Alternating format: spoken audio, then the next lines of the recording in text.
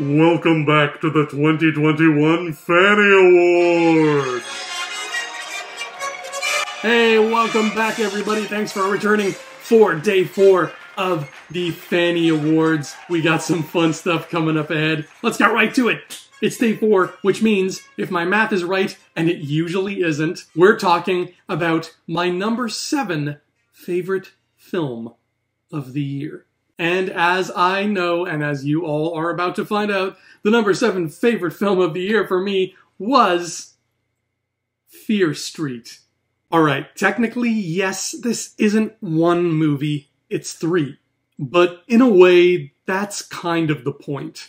Netflix movies tend to have a certain style, wherein the streaming giant seems to go out of its way to make all of its original films as bland and forgettable as possible. But then along comes Fear Street, a horror opus spanning 3 distinct time periods, with a whole slew of colorful characters, memorable locations, and original villains. Sure, the foundations may have already been laid by R.L. Stine, but there was actual human effort put into this, and it shows. And let's not forget the most amazing thing.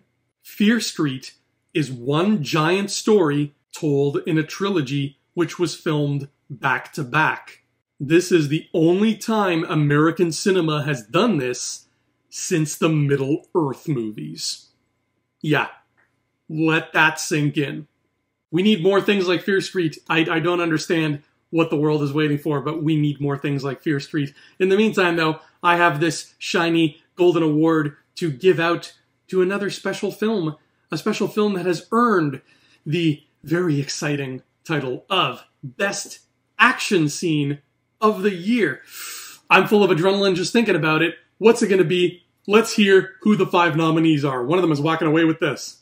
The motorcycle chase from Black Widow. The Matera chase from No Time to Die. The bus fight from Shang-Chi and the Legend of the Ten Rings. The final battle from Spider-Man No Way Home. And the squad versus Starro from The Suicide Squad.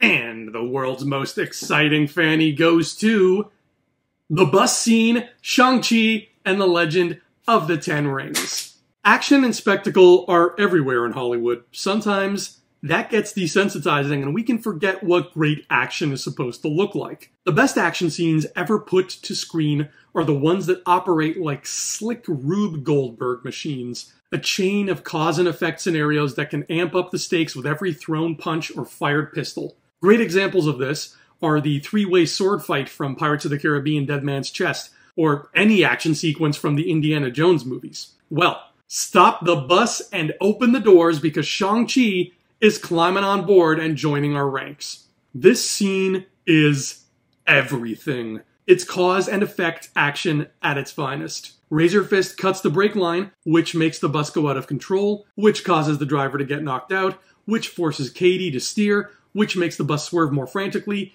etc.